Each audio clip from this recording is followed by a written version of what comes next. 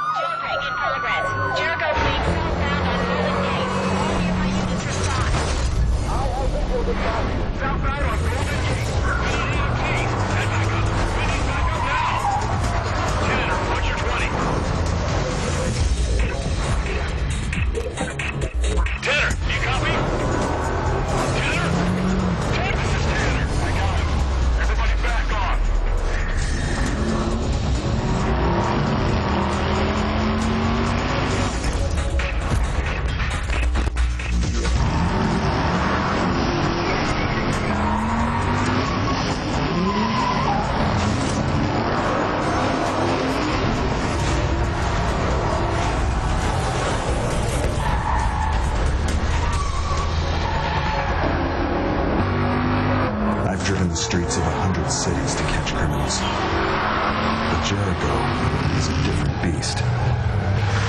I've always sworn I'd drive to hell and back to take him down. Looks like I just got my chance.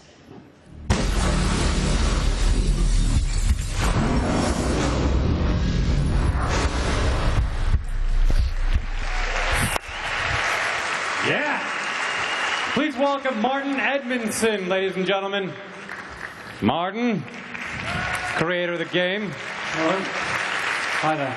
Nice to see you. It looks like from what we just saw, those two men do not like each other. No, that's right. There's quite a history between those two characters. Basically, I mean, we've very much gone back to the roots of the game. The history is very important to us, so we've gone back to the roots of what made that original Driver game such a unique experience. So the first thing we've done is to bring back John Tanner. He's the undercover cop that we played in the first game in Driver 1. He's a little older, a little more hard-bitten. And we've also brought back his arch-enemy from the second game, Driver 2, Charles Jericho. Yes. And this sets us up for a relentless manhunt between these two historic characters. Now, what I'm going to do now is show you a video taken from gameplay that shows just a few key moments from the action from the E3 build of Driver San Francisco. And talking about going back to the roots, we've returned the action to Driver 1's San Francisco, obviously, one of the most iconic car chase cities of all time, made famous in the original Bullitt movie. So being all about city car chasing, Driver, we're going to go straight into the action here, a car chase between Tanner and Jericho.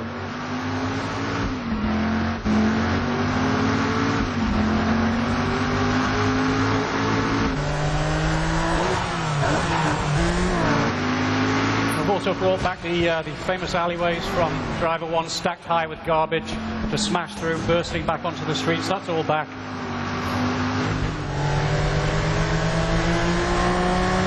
We've worked really hard on the handling to bring back that Driver 1 feel of the handling, the 70s movie car chase feel of the big power-out, tail-out slides. And you'll notice also for the first time in Driver's history, real licensed cars, over 100, well over 100, and we do damage them.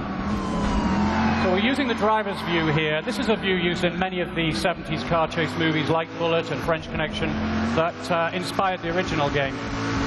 For the car buffs out there, he's driving his own car, 1970s Dodge Challenger RT.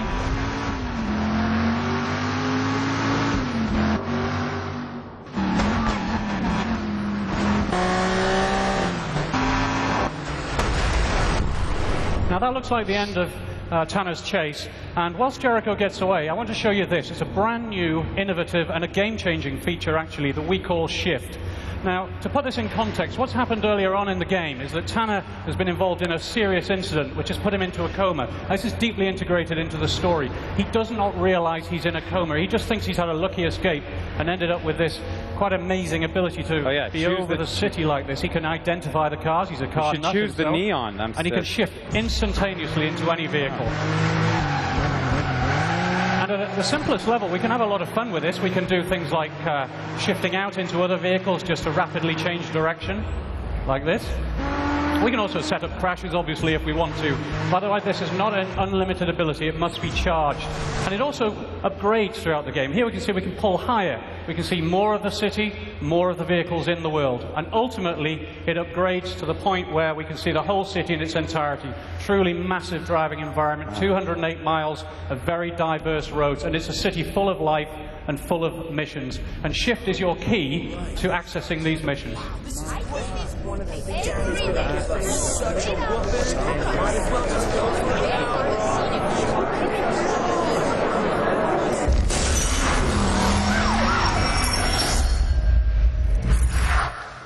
Wow.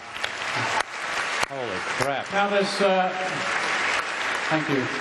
There's so much more to Driver San Francisco. There's so much more to Shift, especially when you get into the tactics and the missions.